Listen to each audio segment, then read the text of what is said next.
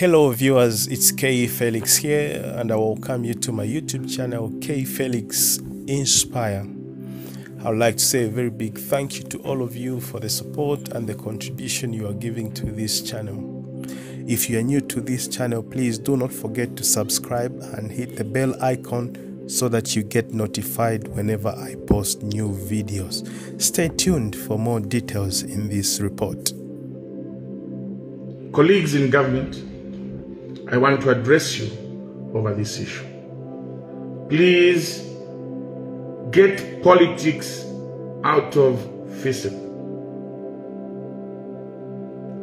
Take politics away from FISP. You are going to divide this country very badly, and you are going to destroy the peace that this country has enjoyed over the last over 50 years that we have been independent. Where I come from, they say, akasosa kabiye kamunda. Akasosa kabiye kamunda. Meaning, therefore, that food is extremely important in one's life. Meaning, therefore, that if one doesn't eat, or if the nation doesn't have food, then we have a problem. Then we'll have a very big problem. 2 days ago, or 3 days ago, I did make a by-the-way statement concerning and advising the Minister of the Copper Belt to immediately lift the illegal, and I'm calling it illegal because the Minister of the Copper Belt has nothing to do with FISP. FISP is supposed to be administered by the camp extension officers and the district agriculture officer, the DACO, through cooperatives.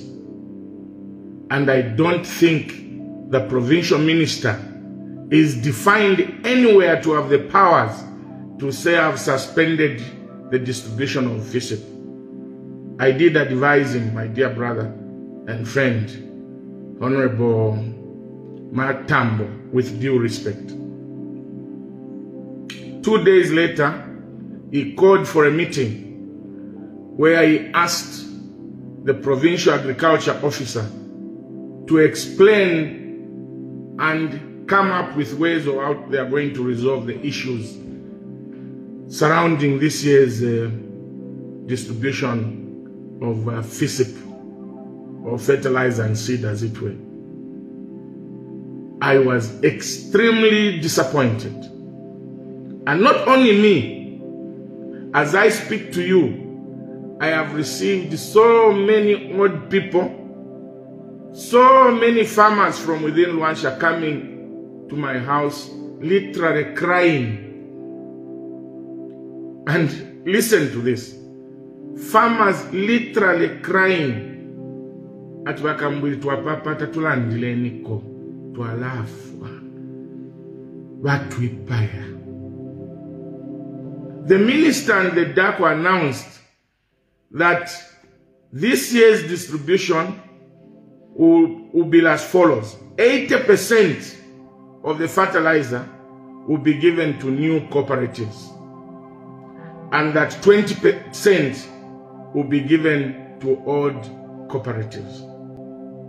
My dear brothers and sisters in government, don't go this route. Please stop this proposal. You are sending the poor farmers into poverty, and you are killing their families. You are killing the economy of certain towns and peri-urban and rural areas. Look, FISP was introduced to help the viable but vulnerable farmers. It was not introduced to help your political cadres or to help people that helped you from government.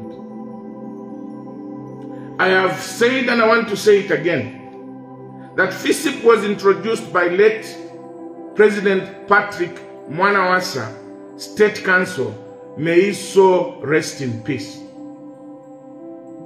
And throughout the MMD regime, or the MMD era, they started with about 200,000 farmers. And by the time MMD was leaving office, they were giving 500,000 small-scale farmers. When PF came into office, the 500 farmers that MMD had left on FISP were not removed from the FISP beneficiaries. They were never even tampered with. What PF did, dear colleagues, was that they wanted to increase the numbers of the beneficiaries because the program had proved that it was a worthwhile program that had even resulted into a bumper harvest under MMD. And what PF did was to build on these numbers so that we could record more bumper harvest. And true to this, PF throughout their being in power recorded bumper harvests year by year, increasing on the numbers. Do you know why? They did not tamper with the 500,000 beneficiaries that MMD left on the list, because as far as PF was concerned, these who were benefiting from FISP were not MMD cadres, but were Zambians, viable but vulnerable farmers.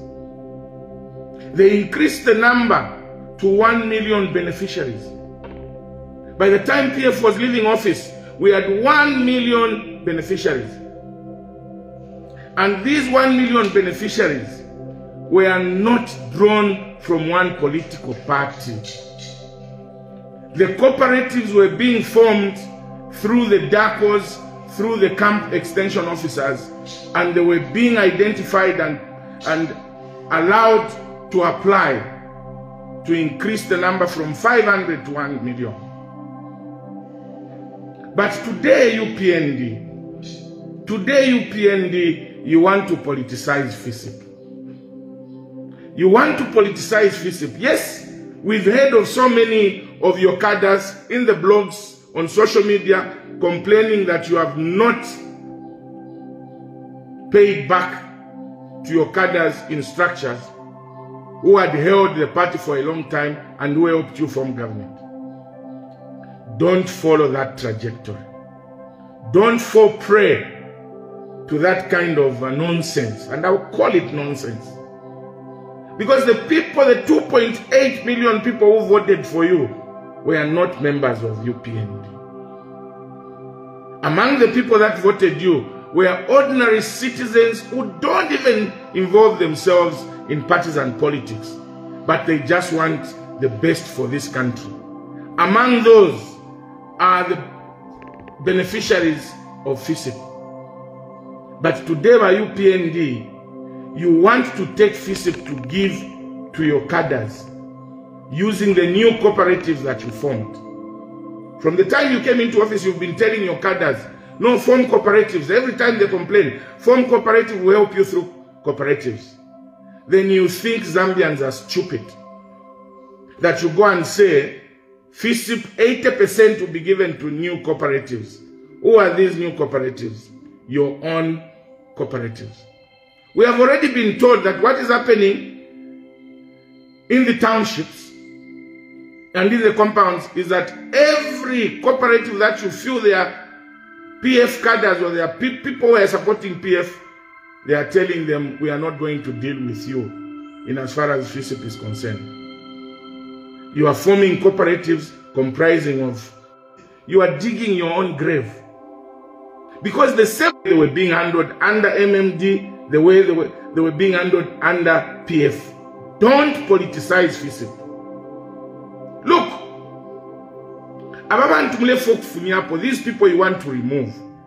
I've got children in school. I've got families to feed. They also have to survive. For instance, in Ron constituency, my former constituency, the mines used to employ about 25,000 miners. Today, the mine employs less than 1,500 miners.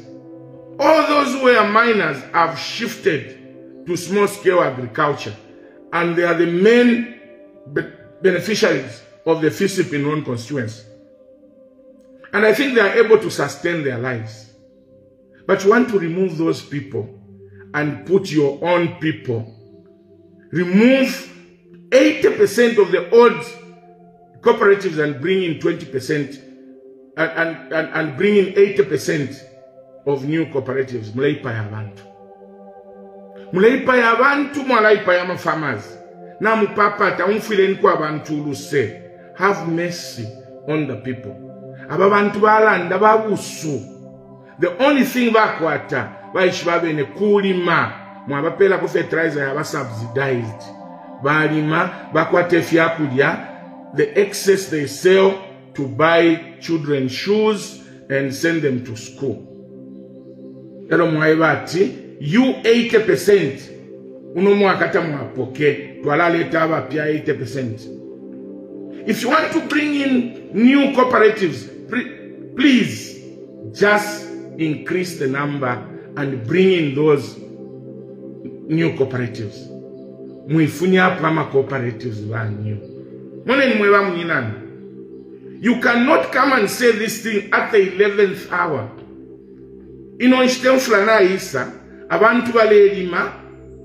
They are preparing because they know that they will pay 400 kwacha and they will have 6 bags of fertilizer.